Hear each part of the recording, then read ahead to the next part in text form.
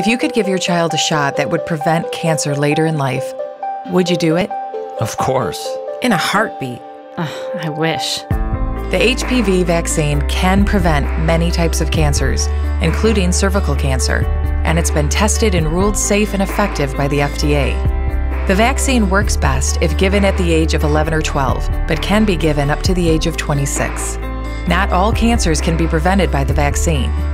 But each year, 33,000 cases of preventable cancers are diagnosed in men and women in the U.S.